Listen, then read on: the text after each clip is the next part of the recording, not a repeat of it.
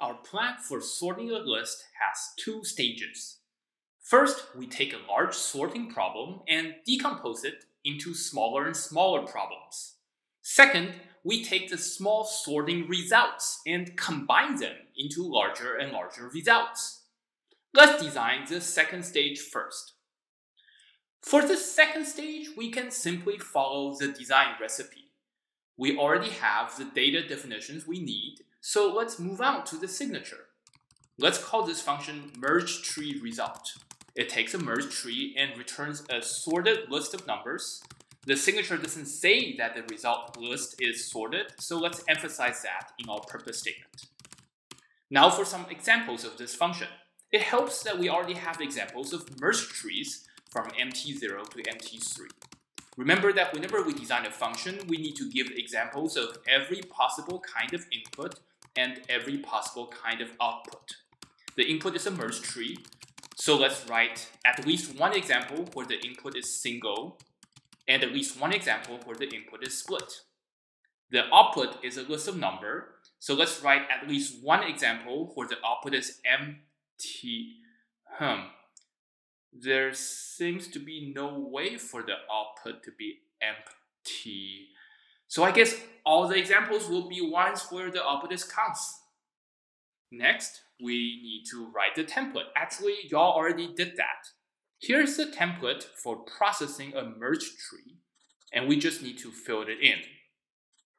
In the single case, we can refer to this example. This tells us that we just need to take that single number and put it in a list. This is one of those rare occasions where it makes sense to use list abbreviations in a function definition. Now, in the split case, what we have available from the template are two sorted lists, and we need to combine them into an overall sorted list. Well, that's a function that you wrote last time. It's merge. Let's use merge. All right, now we can test our code. Great. So the second stage is done. Let's move on to the first stage. So we want a function called generate merge tree that, given a list of numbers, will generate a merge tree by splitting any list longer than one element into half. Let's write some examples. Again, it's convenient that we have examples of merge trees lying around from MT0 to MT3. Remember that decomposing a single element list, like list 8, is how we get a merge tree like MT0. As you can see in these examples, they correspond to how we drew the picture before for decomposing our example list. Now, we don't want to follow the template for processing a list. In this template, we have two cases, empty and const. But we don't want to think about these two cases. Instead, we want to think about lists that are one element long and lists that are longer than one element. Also, this template tells us to decompose the rest of the list. But we don't want to decompose the rest of the list when we decompose a list. We want to decompose smaller lists like the first half of the list and the second half of the list.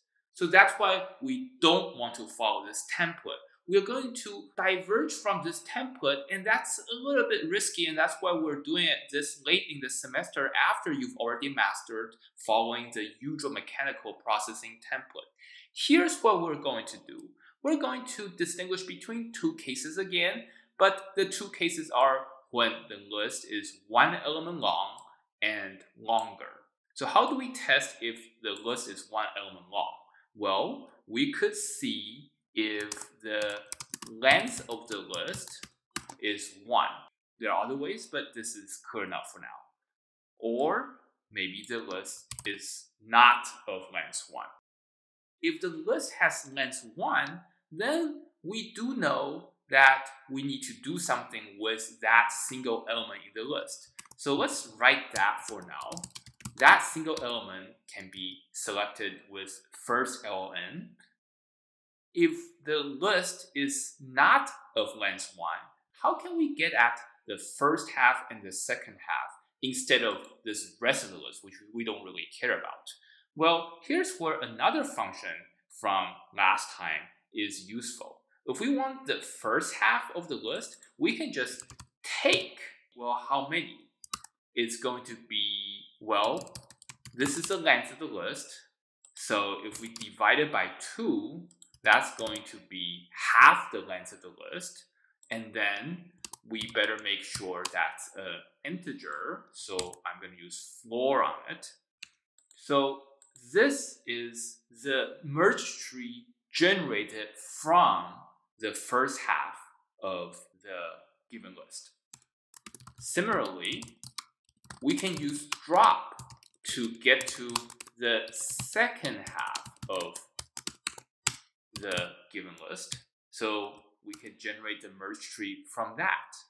And once we have these two merge trees, we can just use make split to build a larger merge tree from these existing merge trees. And if we have a single element list, we can just use make single to build that merge tree. Okay. This function, as we've written it, really doesn't look like it's following a list processing template. The most glaring thing that I want you to notice is that this function makes recursive calls, but the recursive calls don't follow the list processing template. The recursive calls don't take an input like the rest of ln. Instead, they take this funny input like take and drop that wouldn't appear in a list processing template. The list processing template doesn't even know about functions we wrote like take and drop. So that's really risky because maybe this function does not terminate on all inputs. Maybe there's some inputs that make this function not stop, and that will make our whole program never terminate, and that will be not the result we want from a sorting program. So let's keep that risk in mind. I'll come back to it in a minute, but for now, let's test our code. Better put another parenthesis there. Okay.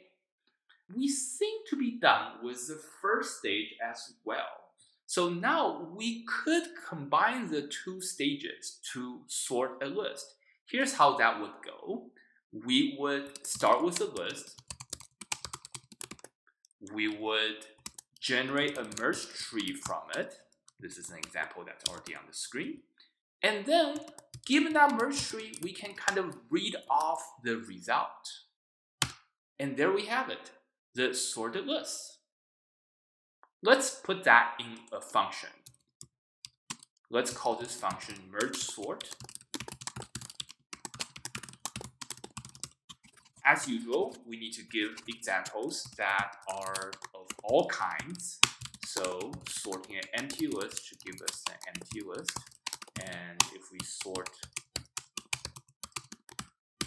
this non-empty list, we should get the sorted result. And this function is going to be pretty simple because all we need to do is to do what we did in the interactions window, except instead of doing it on some particular list, do it on ln. Okay. This is what we mean by decomposing a sorting problem in a creative way. We're using generate merge tree, which does not follow the list processing template, to produce a merge tree. And then by processing the merge tree with merge tree result, we get the sorting result. Let's try this out. This is not working. Some of you may have seen this problem before. This problem happens exactly when we've not followed the processing template. Well, indeed here, we're not following the processing template. What's the problem? Well, it turns out that generate merge tree is indeed a function that might not terminate. There's a way to make this function not terminate. Do you see it? If we give it the empty list, If LON were empty, then this first condition will be false. So we'll go to the second condition. But in the second condition, we'll take the first half of the empty list and also the second half of the empty list, and both of these lists are empty.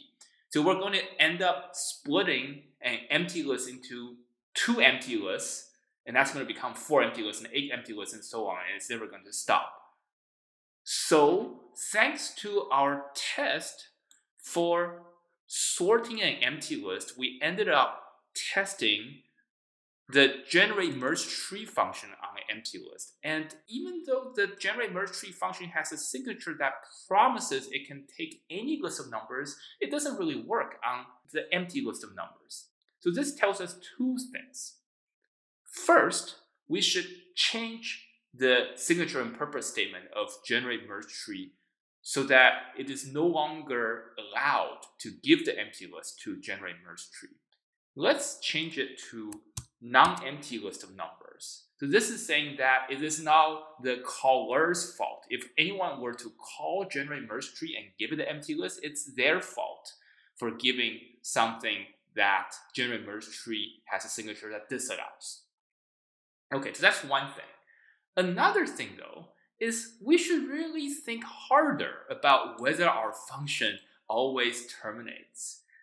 Why does this function always terminate? Basically because there's some sense in which the input always gets smaller when we make a recursive call. Here, there are 2 recursive calls, and we can look at how many elements are in the lists passed to the recursive calls. The number of elements could be half or a little bit more than half even. For example, if there are 5 elements in LON, then the first half is actually going to be the first 2 elements, and the second half is going to be the last 3 elements. So it is really thanks to the fact that the list is at least 2 elements that these recursive calls are going to receive shorter inputs. And we should write this down. Whenever we write any function that does not follow the processing template, we should write down why this function nevertheless always stops. This is called the termination argument. You have to do this whenever you write a function that does not follow the processing template. Why does this function terminate, even though it makes these strange recursive calls whose inputs are not just like the rest of the list? We have to say something like, when the list has at least 2 elements, recursive calls receive shorter lists. This part that says when the list has at least 2 elements is important because when the list has only 1 element or no element, the recursive calls would not receive shorter lists. So it's really thanks to this condition and this signature that this termination argument makes sense and assures us that the function is always going to stop. Whenever we make a recursive call whose inputs don't look like they're obviously going to get smaller due to the processing template, we are doing what's called generative recursion. Generative recursion is when we're making a recursive call and we're not following the template for doing so. That's in contrast to structural recursion, which is when we are following the template in our recursive calls. So generate merge tree is the first generative recursive function we're writing in this class. All right, now we need to fix merge sort so that it always terminates. Merge sort takes any list as input, but it can only call generate merge tree if the list is not empty. So let's put a special case for dealing with an empty list that's just, well, return the empty list. It's good enough. Okay, now we're ready to test the code again. And we have an implementation of merge sort.